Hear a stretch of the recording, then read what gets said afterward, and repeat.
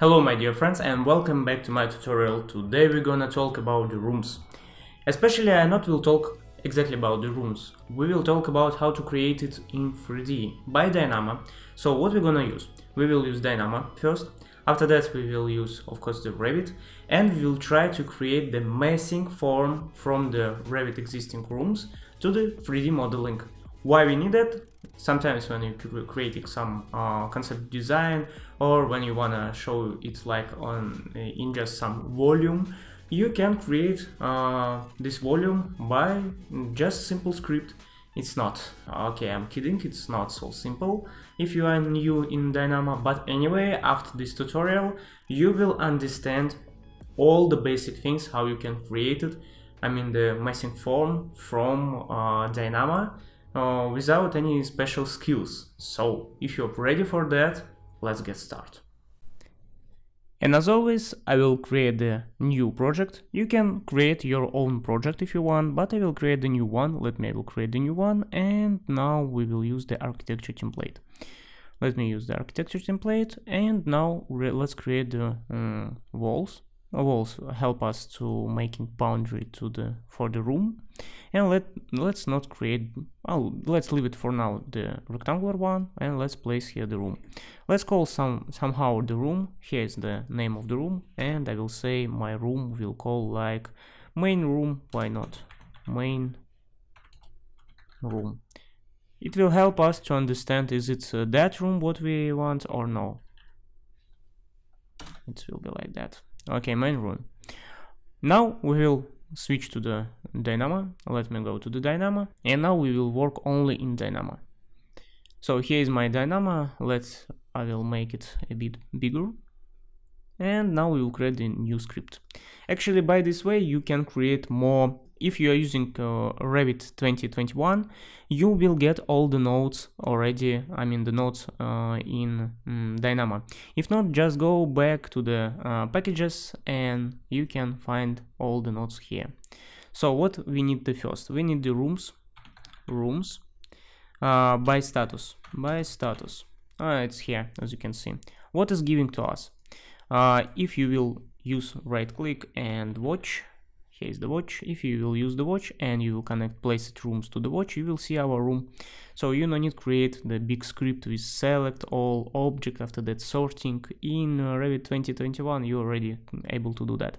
And let's change automatic the working to the manual. It helps us to not make some mistakes. So after that, what we need? After that we need just create the boundary of for our rooms. Let me write room dot finish boundary. It's here, and you will see right now magic. Let's connect place rooms to the room. I will go back a bit. Run. Let's go back a bit, and you can see boundary of my room.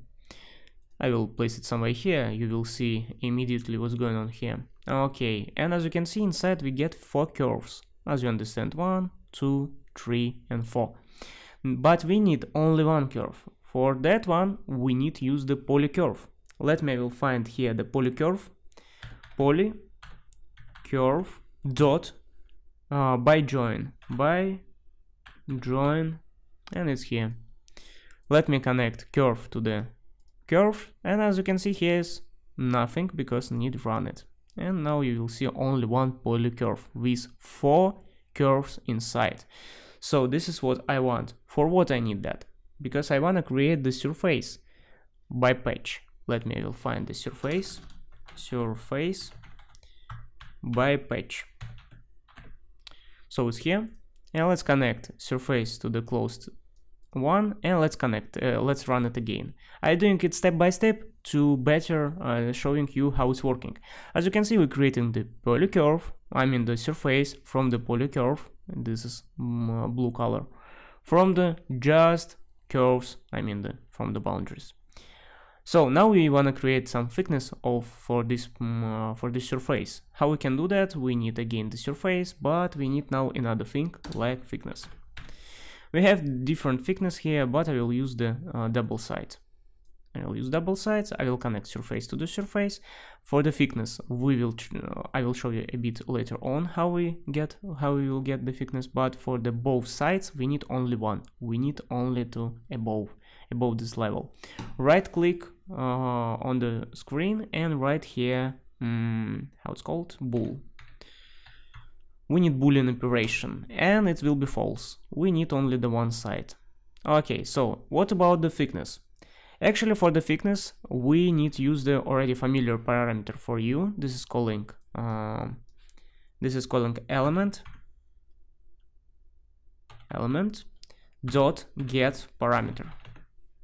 So it's here with this thing, get parameter, and let's connect our rooms to the parameter. And now we need get the height of our room, but how we can get it from the parameters? If you will go back to the Revit, and if I will select my room, you will see here unbounded height is 4 meters. This is exactly the height of our room. If I will change, for example, limit offset for the 5 meters, you will get unbounded height 5 meters. If I will say base offset minus 1 meter, we will get, I said minus 1 meter. We will get here the 6 meter. Why? Because it's starting from the minus 1 and finishing till the 5. If you will calculate, you will see it will be 6. So let me a bit back. Here will be 0, here will be 4. And as you can see, unbounded height again 4 meter. So we need to find this parameter. Double left click, use these quotes, and write here unbounded height. Okay, and let's connect this parameter to the parameter name. Let's run it before we will connect with something, and as you can see, we get this parameter 4 meter exactly. And as you understand, this is 4 meter, will go exactly to the thickness. Let me will connect it. I'll connect it, I will run it, and as you can see, here is the 4 meter. Okay, what will happen if I will say here is for this both sides, I will say true. You will see 2 meter is going one side, 2 meter will going to the another side. We don't need that. We will say false, we will run again, and as you can see, it's going to the exactly one way. So we already have our solid, but how come we cannot see this solid in Revit? Yes, because we need to create the instance family, and we will do that right now. So let's create the new parameter. It will be calling family instance by geometry. Where is the by geometry? It's here, by geometry. And let's connect our solid to the geometry. As you can see, it's pretty easy. After that, we need the name of our family. How we can get name? By same way, we will copy this element. Let me copy it. And here we will create another parameter. Actually, you can create another code block, but I will show you how you can use this code block for the another parameter. Just tap here the enter, again quotes, and write here the name. Don't forget, close it. And now as you can see, we get two connections. And name will connect to the parameter name. Done. If you will run it, you will see main room is here. And now we can connect our main room to the family name, but now we need get family template. As you can see, here is no template. Why I need the family template? Actually, this geometry will be not just geometry. This geometry will be not model in place. That geometry will be model, just generic model. As you can see, this is much better than model in place. Okay, we need file path. File path, where is that? It's here, the file path. And how you can get this path? Your first question. Of course, it's not easy, but if you don't know how, let's go back to the Revit. Here's the file, new one, family, and here's the file path. Right click, properties, and let's copy the path. I already copied it. Let's close it, everything. We don't need to go to the new family. And let's browse here the file path. Just copy this way, go to the English, and here you will find metric generic model. Let's say okay. No worries, you will change metric generic model. The Revit, I mean Dynamo, will use this way to create the new family. And now let's connect to the family template. So this is done. You already done with that, and let's run it. It will take just a bit of time, and you will see. Let me do like this. or maybe unhide it. And here, as you can see, here is geometry. As you can see, here we created geometry. And as you can see, this is generic model and main room. Okay, I will delete this generic model. I will go to the level and I will a bit change my room. I will say it will be like this. I will connect it, and we already done with that. And as you can see, here is my room. I'll go back to 3D and I will run my script again. Let's run it again. Maybe I will make it like this, and here it's like this. Let's run it again, and as you can see, my room is changed exactly by the boundary. Let's make it more hard. Like I will select one room. I will do like this. Wall. I want to create, for example, fillet between two walls, maybe like this. Okay, and I will delete these two walls and run it again. What's going on? And as you can see, it's now curved. It's more hardable, as you understand, but we already create our room. But the thing is, when we're using this way, you creating exactly one family. So it means if you will create the like more than one rooms different, you will get the problem. You will get the problem because you're creating only one family. So one family, one type, don't forget about it. Or you can use another way to creating meshing form in Revit. So it's calling the geometry instance. Let's do the second way, how you can create your geometry inside in Revit. Actually, we don't use any family, we can create in instance, and I will show you difference. I will find here another node, which is calling the Revit instance. So we need to find it, and after that write by geometry. By geometry, it's here. And let's connect solid to the geometry, and we're connecting to the family. I will show you difference. Let's create, run it. Let's go back to the Revit. I will go to the 3D. We have two geometries. If I will select, we have the family, as you can see, metric generic model with volume, everything alright. I will place it here. And we have another family. This is instance one. As you can see, the terrible name, don't have any volume, and don't have any parameter. You cannot do anything with this object. This is the problem between this object, but this object have the one big nice feature. If you need just create the volume of your rooms, and after that you wanna color it, this will be best way without any knowledge, because for that one you need to split it. For example, one type of the family, one room. And this will be a bit hard if you don't know how it's working. So I will delete both of them. I will go back to the Dynamo and I will freeze that. So let's say you can just delete this script which connecting with that one. I will do like this. It will be better for you. You not will be afraid. So I will delete everything with that. And as you can see, it's still working. If I will run it, this is my instance model. Okay, so what we gonna do right now? I will show you how you can this instance model actually create the color. I will go back. I will run it again. Here is my model.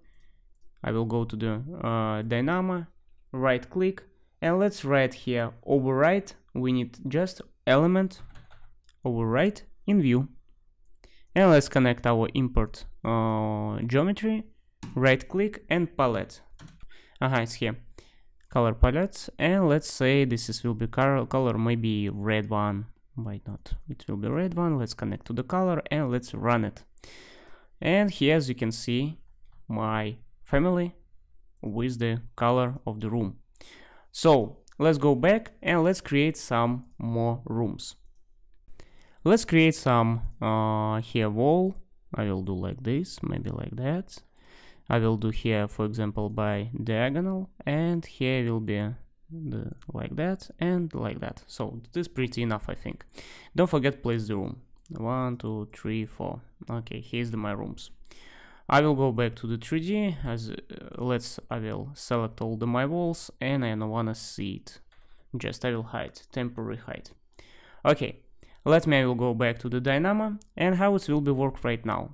If I will just say run, you will see all my rooms on the red color, it's immediately we create. But what if I will say we can make the different colors, for example by volume. Let's create the by volume. If I will select my model, as you can see we don't have any volume, this is terrible things, but we have two ways how we can get the volume. We can get the volume from the our room, and we can get volume from our surface patch. Let me, I will show you how you can get from the surface patch. For that one we need the surface area, so it's here, and let's connect surface area with the surface, or let's run it, and what we can see here inside. As you can see, here is the area, but this area in millimeters. That's the problem. We need convert, as you understand, from the millimeters to the meters. And let's find the converter. So it's here. Just change the type of data to the area and square meter to the square millimeter. Connect to the area, run it, and we will get in meter. As you can see, it's pretty easy. Now we want to create the Boolean operation. Let me, I'll place it here. Boolean operation, it means we need to, for example, to making equal something, to making like true or false. Let me say this is if my room much bigger or equal to the 50, it will be true. If not, it will be false. Let me, I'll show you inside. True, false, false, false, false. Only one room, it's bigger or equal to the 50. Let me, I will say 40 and run it. The same thing, maybe 25. And as you can see, 3 true, only 2 false. This is, I think, much interesting. Okay, we get the result, but how we can arrange this result the next? Next, we need the mask. If you have the Boolean operation like true or false, you can mask it. So let's use the filter mask and connect our Boolean operation like a mask and our geometry solid to the list. Now, what we can do? Let's unconnect it here, geometry, and let's copy it. Just Ctrl+C, Ctrl+V, and here we will change the color. Let me, I will change the color for that one. And what we will do? If our geometry, I mean room, bigger than 25 millimeter, it will be here. If it's smaller, it will be here. Let's run it. Let's go back to the Revit, and here we are. You can see exactly where is the smaller room, where is the bigger room, and this is pretty nice. If you will now, for example, when I'm rotating, you can see here is some artifacts. Why we have the artifacts? Actually, because Dynamo is still working. Let me, I will save Dynamo and I will close it. And as you can see, now not any artifacts, and now you can create any graphics what you want. You can export it like image, and in Photoshop creating some infographics of your modeling. And yeah, you still can open, you can delete everything. As you can see right now, you can open again your Dynamo, and if you will run it again, everything will came back. So let me, I will show you, run it again, and as you can see, all the rooms here. We can also make the much nice thing like let me, I will change the offset to the 8 meter. Here is the 8 meter, and let's run it again. I will show you like that. Just smaller, run it again, and as you can see, if you change the height also changing by our family. Okay, this is pretty much it, and as I think this is enough knowledge to creating something interesting, to creating your infographics, to export your modeling. If you find this tutorial useful, don't forget about the likes, share and comments about that. Around the internet you can find a lot of the programs which is working like that, I mean creating the geometry from the rooms, but if you know how to create it by your own, you can create your own rules. This is really important. Thank you guys for watching, and see you next time.